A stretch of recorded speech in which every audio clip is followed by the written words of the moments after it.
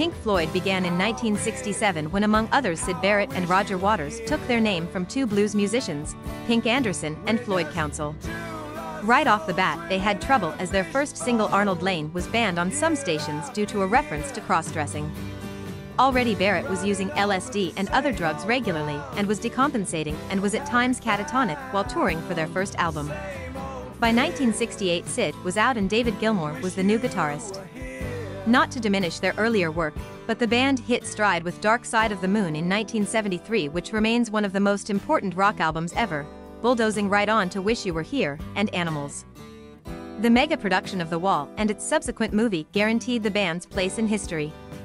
Eventually, Waters left in the 80s and 90s were spent in court bitterly arguing over who could use the Pink Floyd name, while Gilmour released Momentary Lapse of Reason and The Division Bell as Pink Floyd.